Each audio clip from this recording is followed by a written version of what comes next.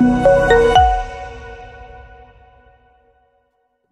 afternoon, AQRA family. It is my honor and privilege to introduce to you our speaker for today. She's none other than Dr. Mary Grace DeGuzman. Dr. Mary Grace has earned her PhD degree in education with emphasis in curriculum and instruction from the Adventist International Institute of Advanced Studies. She is a licensed science teacher, and she has been teaching for 15 years in the K-12. She is also a contributor of the Health and Home magazine in the Learner's Lab section. Her academic interests include STEM education, instructional strategies, and qualitative research. Today, she will be presenting a topic entitled Capturing the Exemplary Instructional Practices of STEM Teachers in the Philippine STEM High Schools, an Appreciative Inquiry. Okay, ladies and gentlemen, I'm now giving the time to Dr. Mary Grace DeGuzman. Thank you, Dr. Jasmine. It's my honor, and I take it as a privilege to be here in AQRA to share with you the result of my study entitled Capturing the Exemplary Instructional Practices of STEM Teachers in the Philippine STEM High Schools. May I ask, sir, yeah. Let me share my screen for this presentation.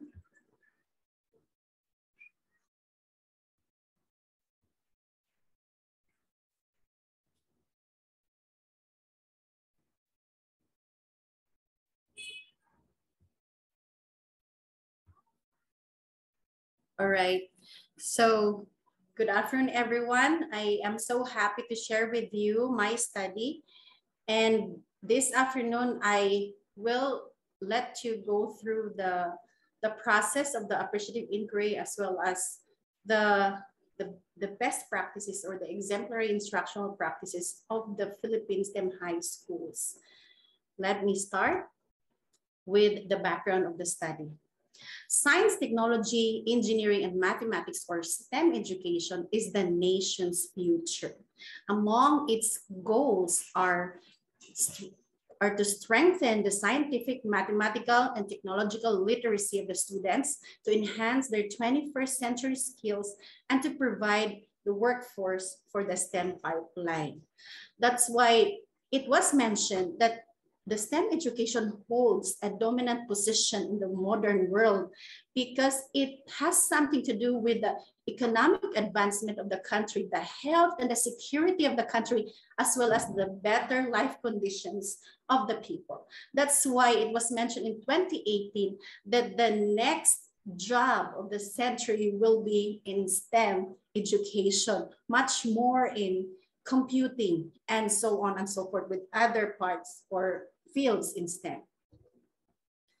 With this, the STEM education becomes a worldwide government effort and became an international policy as a way of establishing an economic title in the worldwide community. With this, as a response to this trend, the Philippine government under the Department of Education implemented the K-12 education under the Republic Act number 10533, which is enhanced basic education, putting STEM education in its senior high school. For the statement of the problem, in the Philippines, high school classrooms offer fragmented STEM instruction, and we know that very well as STEM teachers. And little has been known on how engineering and technology are highlighted, since teachers do not have the training in teaching these subjects. Also, there is no picture of the instructional practices in an outcomes-based and student-centered manner. To figure out the research gap of this study, I utilized the framework of Miles to identify research gap. And I came up with 4 research gaps, namely knowledge, practical knowledge, population, and methodological. And for this specific study, I dig into knowledge, population, and methodological gap. This study, or this appreciative inquiry study, aimed to capture the exemplary instructional practices of STEM teachers in the Philippine STEM high schools, their envisioned innovation to create an ideal STEM instruction, the design of the envisioned STEM instruction, and the development of a model to implement and sustain the ideal STEM instruction.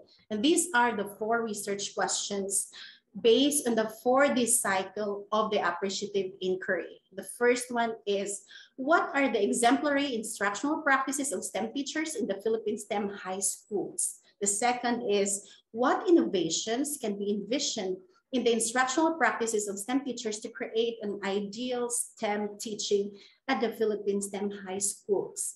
The third one is, what is the design of the ideal instructional practices for STEM at the Philippine STEM high schools? And the last one is, how can the ideal instructional practices for STEM at the Philippine STEM high schools be implemented?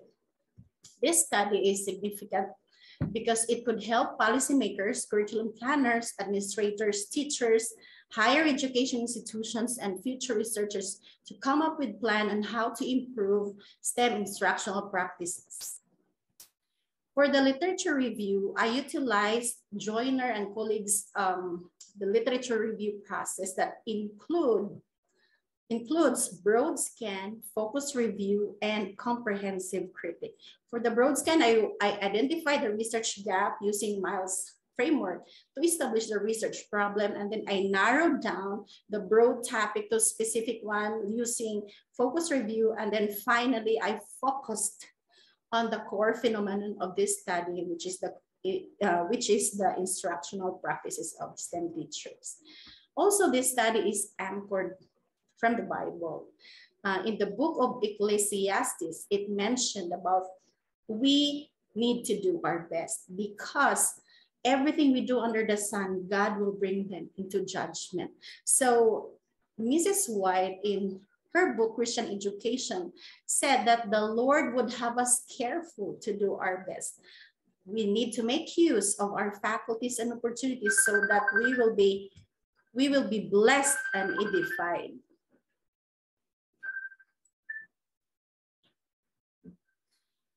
Now for the STEM education, to give you a background on STEM education, its history and philosophy, the United States National Science Foundation, what we call NSF, initiated the STEM education.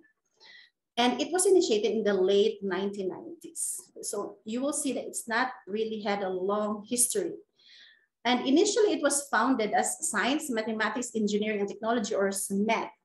And this is to advance the critical and analytical thinking skills of the students and revolutionize the labor force in industries and businesses.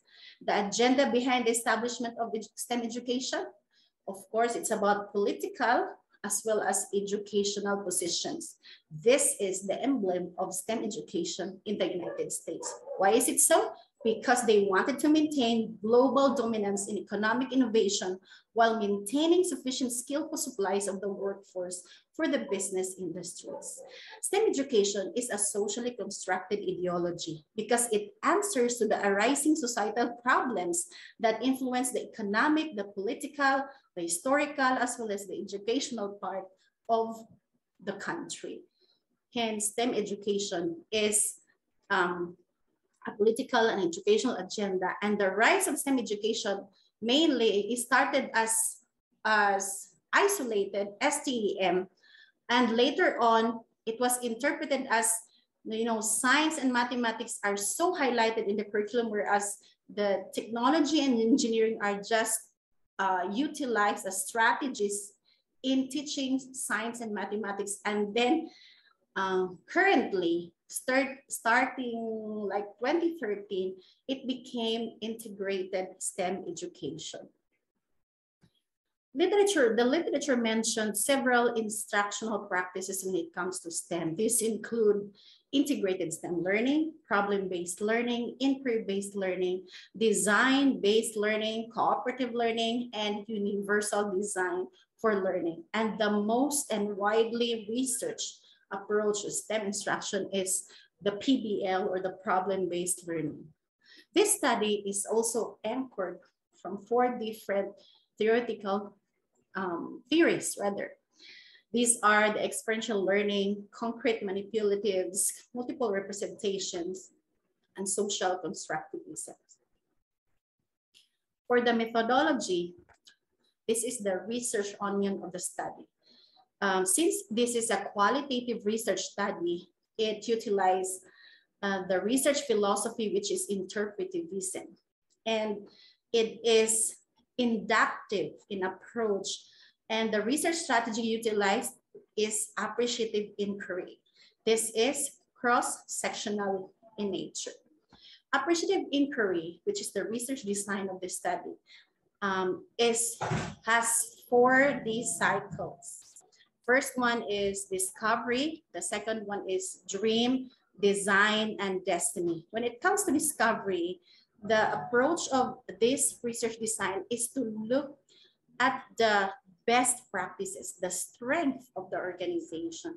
The second one is what are the dreams of the people in the organization. The third one is for the people in the organization to co-create and co-construct the design of that dream. And for the last D of the last phase of the 4D cycle is how these initiatives, the design initiatives to implement the change of the organization be done and sustained. So this is the research design appreciative inquiry.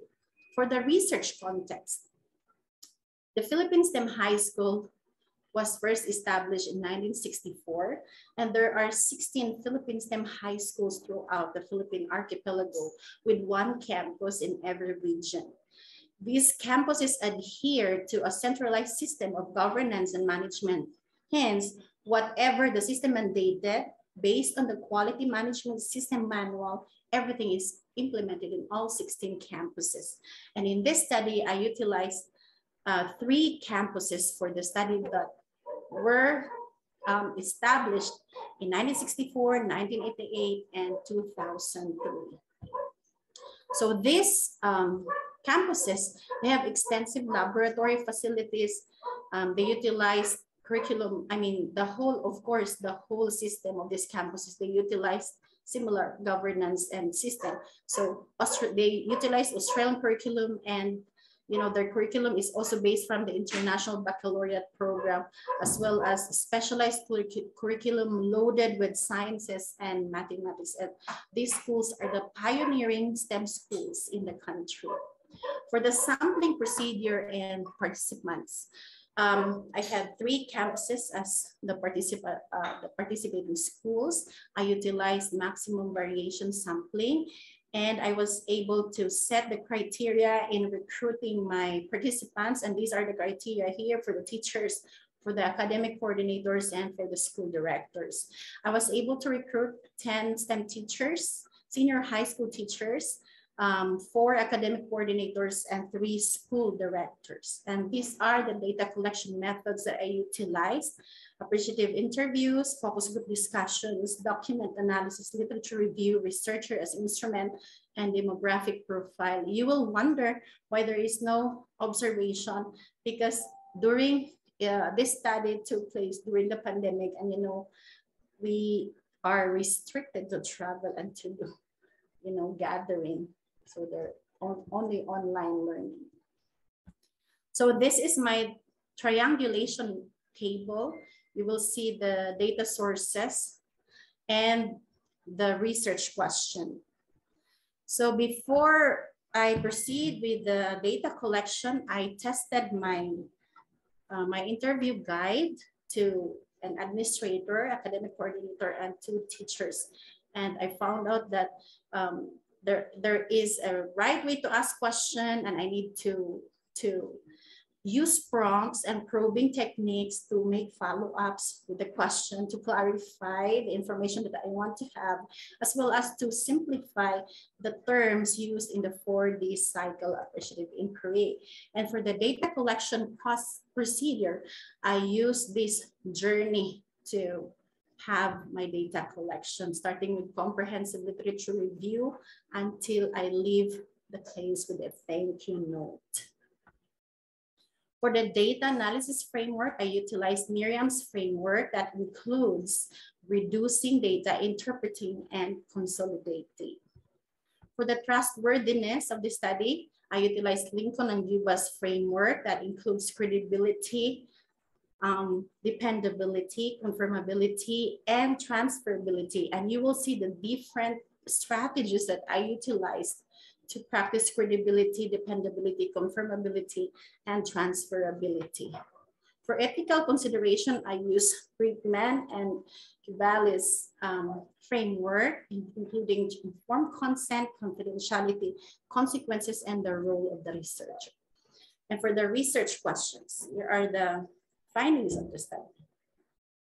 For the first research question, what are the exemplary instructional practices of STEM teachers in the Philippine STEM high schools? And from the data, there were 5 themes emerged pertaining to answer research question 1. These are student engagement and achievement, educational technologies, students' well-being, stakeholder collaboration, teacher mentoring. And below that, you will see the different categories of these themes. For the first theme, student engagement and achievement, there were 4 categories. These were active learning strategies, collaborative learning, reflective learning, and research-based learning. And so I'll discuss one by one on these categories. So the exemplary instructional practices of STEM teachers include active learning strategies. And what are these active learning strategies that we utilize to support student engagement and achievement? The participants mentioned about hands-on approach, outcomes-based, performance-based instruction, laboratory work or field work, discovery learning, activity-based learning, inquiry learning, and project-based learning. These approaches mentioned by the participants were referred to as the 3H of science education. We call this hands-on, heads-on, and hearts-on learning. And these are very familiar to us as science teachers. And hands-on engagements are project-based learning, whereas heads-on has something to do with inquiry learning, problem-solving learning, whereas hearts-on focuses on student learning interest as well as enjoyment. For another exemplary instructional practices that came up from the data is the practice of collaborative learning. According to the participants, before the pandemic, we have group works because we do have quarterly projects and creative outputs. However, when the pandemic came in, all these things were translated into the online platform. So during the pandemic, students collaborate still, but in online classroom through Google Slides, Google Docs, and use of other technological tools. And one academic coordinator mentioned that they created a Discord server so that they can constantly communicate and advise their students when it comes to their requirements in the remote learning instruction. According to Darling Hammond, online collaboration is compatible with the technological platform. These approaches are effective because it gives students wider access to online technology as well as teachers, and thus it's easy to combine several media to expedite work. Teachers also implement reflective learning. According to the participants, they were implementing learning log. What was this learning log for? The learning log is to give a prompt or question to answer, and they share it in the Google Doc for the teachers to see. It's like a learning journal wherein students try to document their learning, their questions, or things that they don't understand. So teachers responded with this learning log by taking time to read. And so these teachers really read this learning log so that they will be able to recognize if students are really learning their instruction online. And it's also a way for teachers to, you know, to have the time for consultation that will give students feedback about their learning. Another one is the teachers also practiced research-based learning. The teachers mentioned about research because the curriculum is based on research.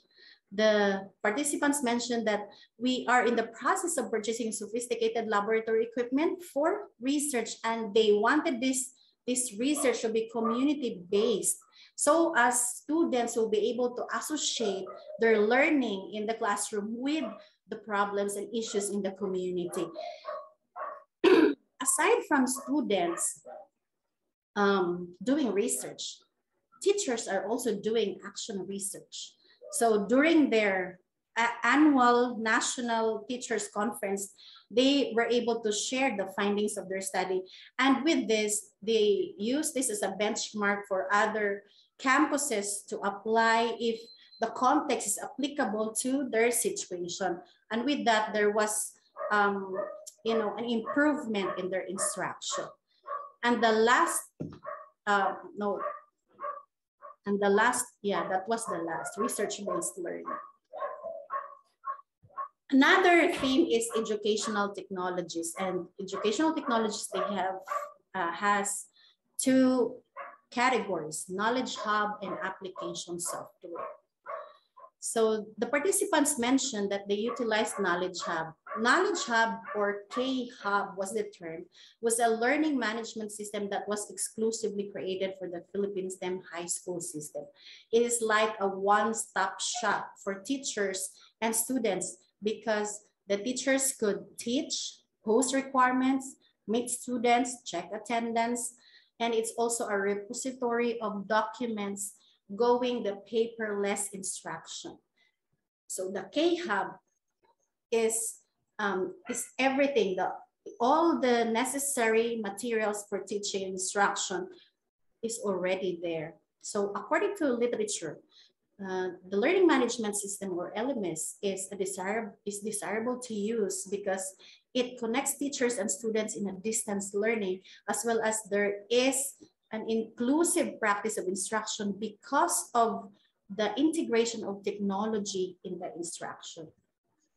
Another practice that participants had is the use of application software. They said that the software allowed them to implement an interactive activities that would include laboratory simulations and other activities that will allow them to have a creative delivery of the lesson.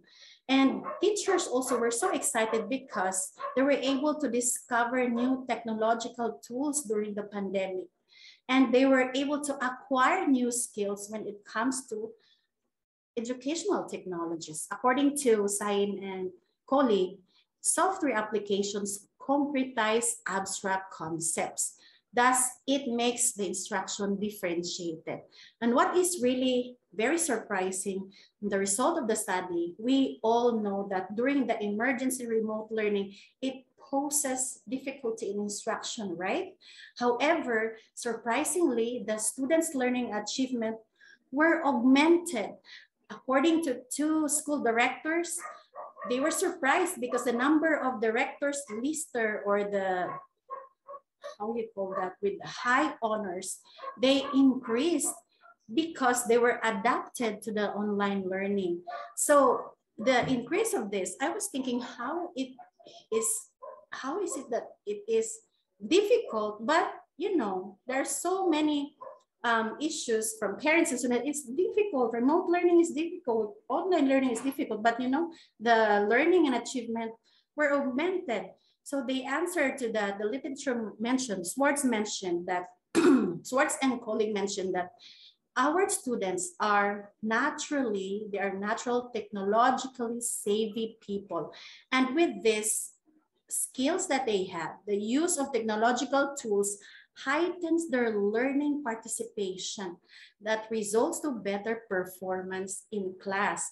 Moreover, when you do the online learning, teachers try to post the rubrics, or they set a high expectations for the students, and that is very visible in the LMS. So they have the rubrics and whatever criteria they set. So with this, students were able to look into this clear guidelines on what to do with their projects and their outputs.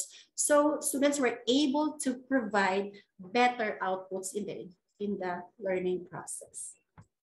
The third theme is students' well-being. Teachers practice contextual sensitivity and mental health awareness. The teachers mentioned that they try to balance and understand the different situations, because during the pandemic, not all students have very strong internet connections.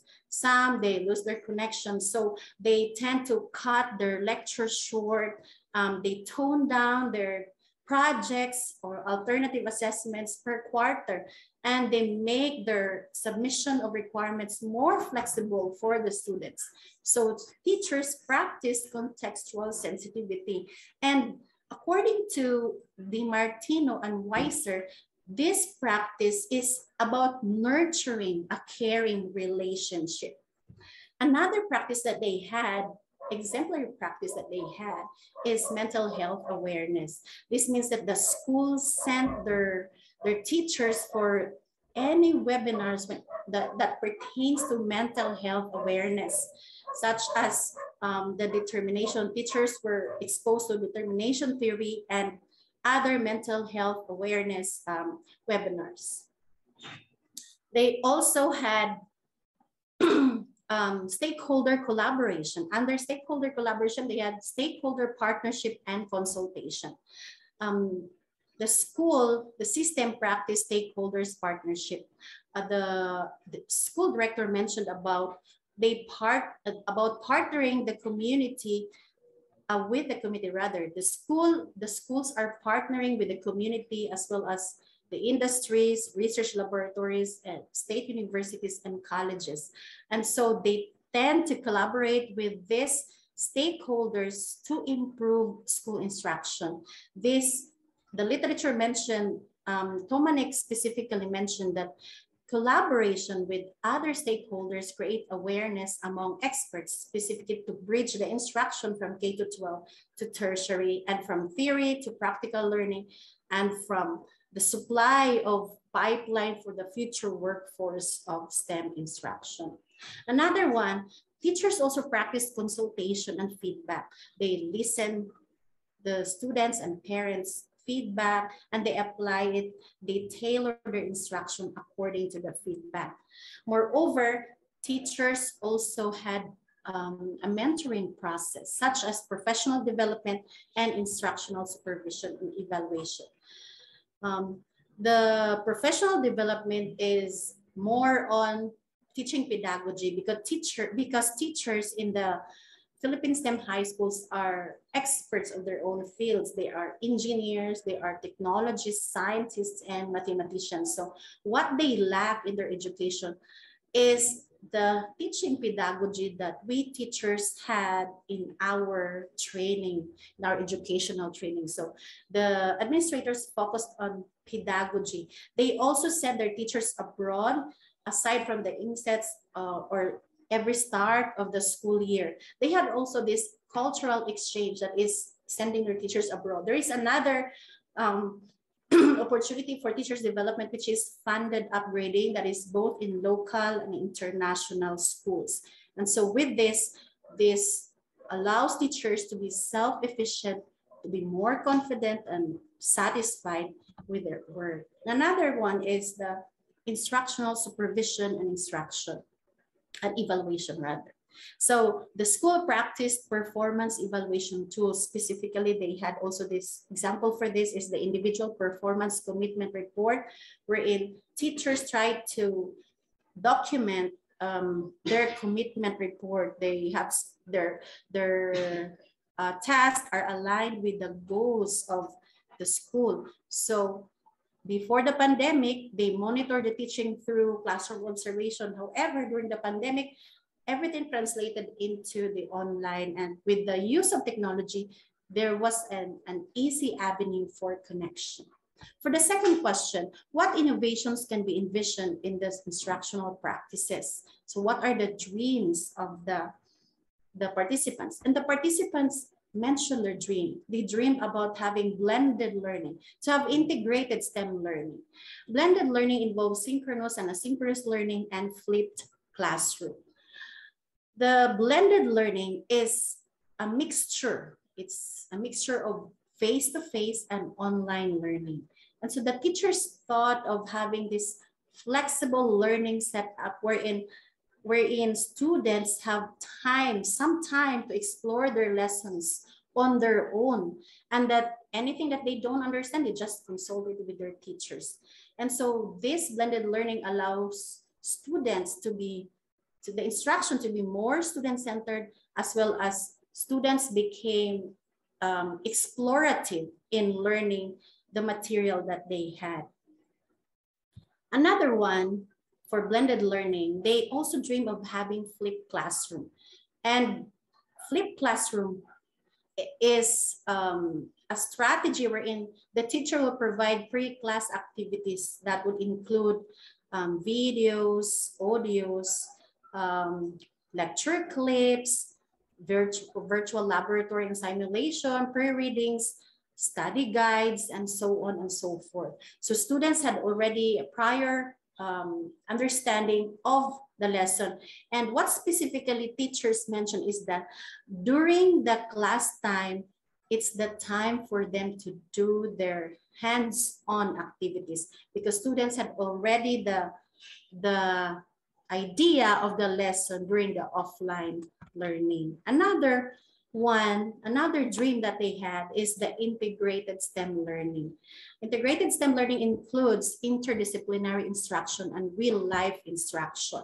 For the integrated STEM learning, it includes, the interdisciplinary instruction in integrated STEM learning.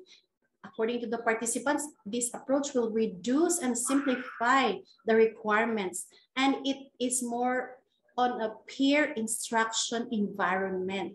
It will blur the boundaries between the disciplines of STEM, and it will be the requirements students will have one ultimate output for the multiple subjects.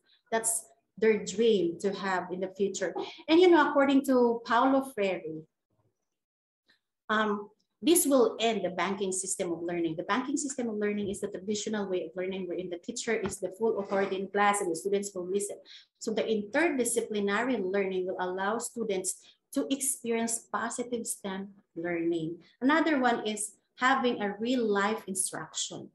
Specifically, the participants mentioned that they want their students to appreciate the importance of STEM fields in their life and how to apply the knowledge that they got into the real world. And this includes, the real life instruction includes all these theories that support the student-centered learning.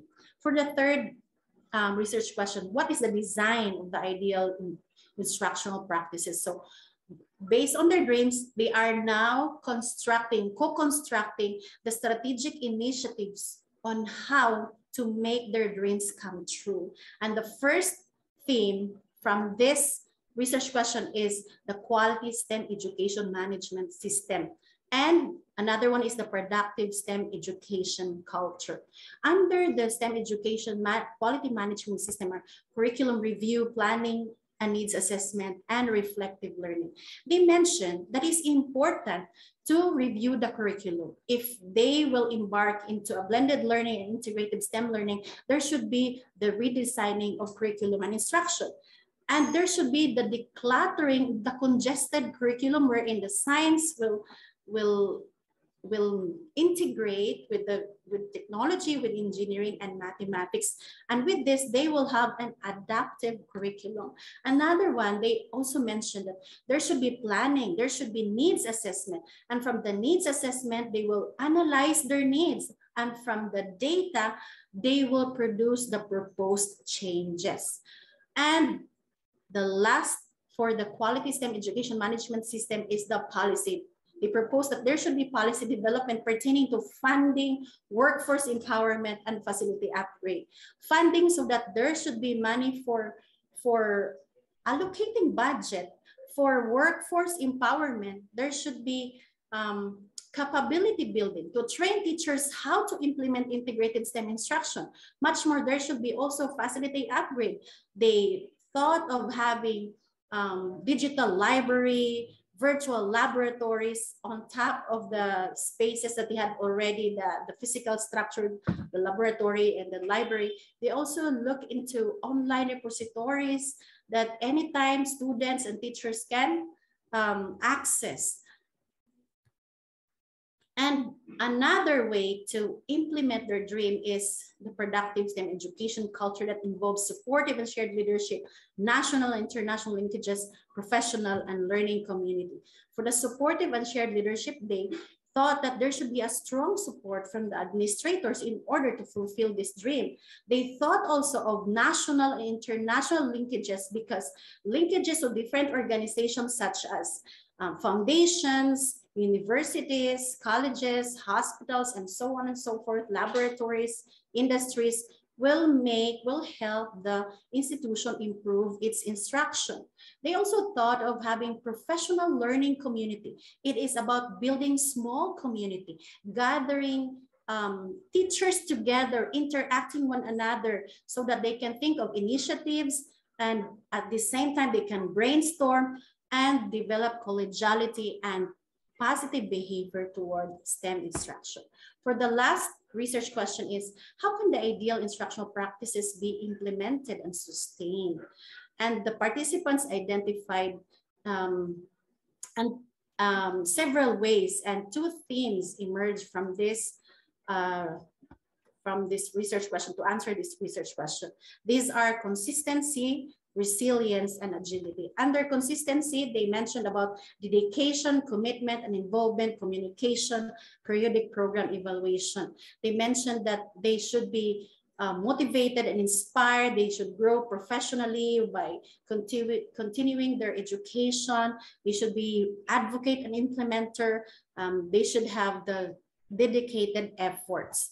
For communication, one specific participant mentioned that it is making all stakeholders understand why such changes are necessary, so that when they understand the change, they will readily embrace the change and there will be minimal refusal for the change. Another thing to sustain the implementation of the ideal instruction is the periodic program evaluation. They believe that monitoring the implemented change is very important. It should be continuous. It should be a constant assessment. And they mentioned specifically about accreditation. It's important to have accreditation so that we are aware if we are gearing towards the change that we desire. And the literature mentioned, specifically Scriven mentioned about formative and summative evaluation. The formative evaluations are relevant because they support the periodic program evaluation and will determine its effectiveness. And the summative evaluation emphasizes if the goals are achieved. For example, it could be annually. Also, resilience and agility. They mentioned that there should be a growth mindset and a lifelong learning. Participants, you will see from the quotes that they really specify the mindset thing. They said that when your mind is open to change, when your mind is set for change, the attitude will follow, and then of course the thinking will follow. And then all together, when they shared all together with the same mindset, then their dreams will come true. And the last one is the lifelong learning. They wanted to sustain the change. They wanted to learn continually because learning never stops. It's a continuous process. With these themes and categories, I was able to develop the components and variations of my model. I utilized specifically innovation configuration map, and these are the steps based on Hall and Ward framework. And so I was able to arrive with this components based on the themes. And this is how the components are derived from the themes and categories. And for the first draft of the model, I had identified the components, and then I clustered the components and developed the descriptions, as you will see here. And then I verified these components and configurations with the IC map expert. I utilized metrics such as ideal practice, acceptable practice, and poor practice. And you will mention, how did I know it's ideal practice, acceptable, or poor? It's because of the literature review process that I mentioned earlier. So for the innovation configuration map, let me just discuss two of these. The first one is blended learning instruction, the modality of instruction they dream of having blended learning instruction. The ideal practice for blended learning instruction is the teacher explicitly designs meaningful online and face-to-face activities for students to interact. There should be extensive integration of technology for various pedagogical approaches, and there should be cooperative learning tasks. And teacher will initially direct instruction and eventually lose the instruction and transition it to student-directed learning. For the acceptable practice, if the teacher designed online and face-to-face classes, there is an integration of technology, though minimal. There is cooperative learning, but more on individual tasks, and it is teacher-directed and self-directed learning. They are limited. For the poor practice, online and face-to-face is poorly done, LMS and videos as the only technology integrated. Cooperative learning is procedural laboratory activities only, and there is no discovery learning. There is no problem-based learning. And basically, the instruction is teacher-directed. For the integrated STEM learning, you will see that for the ideal practice, the teacher infuses 2 to 3 STEM disciplines and use engineering design and problem-based learning in a cooperative learning environment. Also link instruction to real-world applications, and assessments include student performance and design projects. And you will see the acceptable practice, only 2 STEM domains and limited collaborative learning, limited assessment, and mainly more on paper and pen assessment. And so the poor practice you will see. And so this is the innovation configuration map. I'll go through how each component is done. And so as a whole, I was able to create 3 relevant dimensions or principles of STEM instruction from this study. I was able to discover that the integrated STEM education involves relationship. It is transdisciplinary by nature, and it is about empowerment. And being an appreciative inquiry research study, the study also ended with a provocative proposition such as, if the administrators, academic coordinators, and teachers carry out regular curriculum review with involvement of the significant STEM stakeholders to align instruction and practice, then there will be quality STEM education implementation, and so on and so forth. In conclusion, student engagement and achievement are made possible through the employment of active learning strategies, reflective learning, collaborative learning, research-based learning, and utilization of EdTech tools. The pandemic brought new enlightenment on how to approach learning, and that is about maintaining students' well-being and mental health, as well as the implementation of blended learning and integrated STEM learning.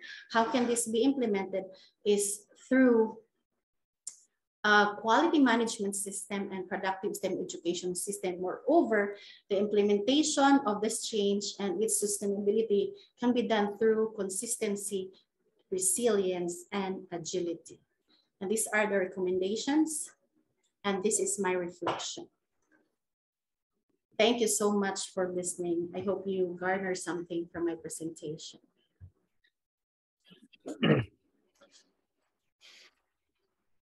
So thank you very much, Dr. Mary Grace, for that very nice appreciative inquiry study that you did. I believe it will be very helpful for all the listeners, especially I think most of us here are educators. So it is indeed an enlightening topic and ideas that we're able to learn today from your presentation. So thank you for that. So for the participants in this webinar, there are many of you, but if you have any questions, please click on the Q&A button and type your questions there. I believe there's only one question so far. Yeah, so far is that will the presentations and recording be available? The answer to that is yes, it will be available. The recordings, at least for the presentation, I really need to ask Dr. Grace, would it be okay for the participants to have a copy of your presentation? Yes, Doc, spread the good news. Okay, so friends, Dr. Grace has been generous enough to share it with you. You'll be able to access it through our FB webpage for the video itself of this presentation. We will share with you a link in our FB webpage, a link to our AQRA YouTube page. Right. So here are some more questions coming up. So this is from an anonymous attendee. The question reads like this. Realities depict both the ideal and the challenges in life. Kindly share some of the challenges of how teachers in the integration of this program. Well, kindly share some of the challenges. Yeah. How does these challenges affect the process? Okay. Thank you for this question. One of the challenges in implementing integrated STEM instruction is, of course, the knowledge of the teacher, because we cannot teach what we do not have, basically. So it is important for teachers to have knowledge on how to teach STEM integration curriculum. That's one challenge. And the question is, kindly share some of the challenges. Another challenge that I would like to emphasize is that our administrators do not understand, specifically when this thing, STEM education, is not their field. So they may not have the understanding of the picture, the whole image of how to implement integrated STEM education. With this, from the administrators down to STEM teachers, even the staff of the school should have the training on how to implement STEM education, integrated STEM education, so that teachers are supported with the challenges in implementing STEM integration education. Mm-hmm. Okay, thank you for that. There's another question from Mr. Giovanni. I don't know if you mentioned about the peer debriefing or if you did in your research, but Giovanni is asking, what are some of the best practices when you do debriefing? Peer debriefing, basically you also, of course, you bring the information you had gathered from your data to your committee, and they will give you the suggestion. Of course, before you can make those points in your study, it undergoes peer debriefing. Another thing that I see it important is also to have a conversation with other STEM teachers, although you cannot really divulge your study because you promise to your participants that only you, if not with your committee as well, to know about the data, to practice ethics. So you can just make, it can be a formal, informal conversation with other STEM teachers. That's another thing that I found out when it comes to peer debriefing. Mm-hmm. Well, so I believe you only have 5 minutes more. So I would like to ask Dr. Pavel if we can add one more question. Sorry, Doc. And I add one more. I also created a code book so that my committee can, peer review my data and how I put them together to form those themes and categories. Excellent. Dr. Pavel, do we have time for another question, or? I think we can entertain 2 or 3 more questions. That's fine. Okay. We have little left. Okay, because I know you have some announcements to give. Yeah, so if we are not able to entertain all the questions, then Dr. Mary, would you be so kind as to answer the questions, via email? We are going to give you all the questions that's in the chat. And once you answer them, we're going to share them with the community. All right. Okay, so here are some questions. Maybe I'd like to ask the question from Amparo Junjun, I suppose. Why did you decide to use appreciative inquiry? Are there many other types of methods in qualitative research that you can use? I really like the question. Thank you for asking. I am so inspired with knowing about this appreciative inquiry because in reality, the strategy appreciative inquiry, you are trying to tap on the positive core. And that is very important, specifically in among human beings. We tend to look into the positive. We tend to respond immediately to positive things when people ask us, and we tend to respond immediately. And since I am an outsider of the Philippine STEM High School, I'm not involved in the system. I feel that appreciative inquiry is very important. Looking into the positive core of the institution, the system, it's important to know the best practices so that we, the user, also the implementer of STEM education, will learn from their best practices. And it is from the best practices, it is from our positive core that we swing going to our improvement. Mm-hmm. Yeah, so excellent. I actually asked the question from Junjun first before asking the question of Carlo, because I think you need to answer that one first before answering Carlo's questions. Yeah, so here is a question for Carlo. Good afternoon. I am Carlo Iradel from Cebu Normal University. All right. 3 questions. Maybe you might not have time to answer all of them, but here are some of the questions that he asked. So is the 4D cycle the only cycle there is in appreciative inquiry? And he was thinking of how to ask the research questions. Are the research questions the actual questions during the interview? And the third one is, when doing a appreciative inquiry, should you actually follow the framework that's already there, or can you make your own framework? Yes, please.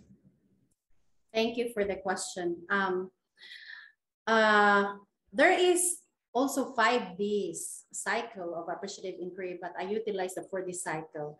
The 4D cycle started in the discovery of the best practices, but the 5D cycle starts with the definition. When, for example, if STEM education is a new topic to us, then definitely the researcher has to define it. So that's why you will start with definition. So that's the first day, and then you go over with discovery, dream, design, and deliver. So for my study, I utilize 4D cycle. There is also 5D. Are the research questions the actual questions? No. I had interview questions. I call that interview guide based on the big ideas of the research questions.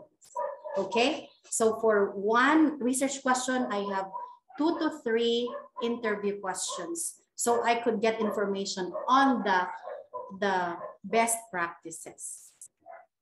Is the framework necessary in the appreciative inquiry? Yes, that is the framework introduced by Cooperator, who is the author of Appreciative Inquiry. Let me have a follow-up a bit. Appreciative inquiry is the counterpart of action research, because action research tends to focus on the problem. And so during Cooperator's dissertation, because he is also an outsider like me, he cannot just ask to the organization, to the industry, and what is your problem? You cannot just bang the door and ask, what's the problem?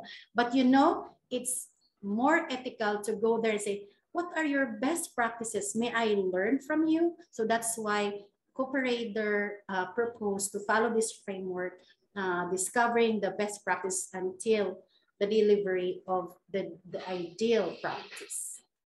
Yeah. So maybe just a follow-up question on that because you touched about problems there. So in appreciative inquiry, you don't focus on the problems, right? So it's a positive-based approach to research. But you know, during your interview, your participants usually would, you know, would say some of the problems that they're having, right? It's just part of how people think. They can see the good and they can see the bad. So what do you do with this data about the problems that you encounter during your appreciative inquiry study? Okay, actually, when you do appreciative inquiry, it's in the indirectly way of saying what needs to be improved in the organization. And so with this thing that, you know, it's really true that during although it's appreciative, the participants really open the problems here. The data that you will, as a constructivist, you will incorporate also, for example, you have the theme and you have the category, and under that category that thing was also mentioned. You can just, you know, simply, because in research you can put the first side, you know, this thing agree, and also this one disagree. So you need to incorporate as well those data. You cannot leave it behind because these are also important part, important information in the data. All right. So Dr. Pavel, I believe it's already 6:02. So friends, the questions that you have but were not answered by Dr. Mary at this moment, she will try to answer them and type her answers, and we are going to send it your way. The answers will be posted in our Facebook page. So back to you, Dr. Pavel. Thank you so much. Thank you, Dr. Mary, for presenting this study. We are happy to learn new things. And personally, I like this appreciative inquiry because it's a good way to find out what needs to be improved in a gracious way, in not only in educational area, but also in other areas. I see some questions asking about other areas. I think this method can be used in design, can be used in different areas, including theology and this, the church life or any other things or business. Today we are happy to recognize your study and to give to you this certificate of recognition proudly given to Dr. Mary Grace DeGuzman for your service, valuable service as a resource speaker on the topic capturing the exemplary instructional practices of STEM teachers in the Philippines STEM High School and Appreciative Inquiry during this AQRA virtual colloquium number 9 on July 14, 2022. Thank you so much for your contribution and for your study. Thank you so much, Dr. Bell, for the opportunity as well. Thank you, AQRA, for this moment that I could share my research. Thank you, everyone.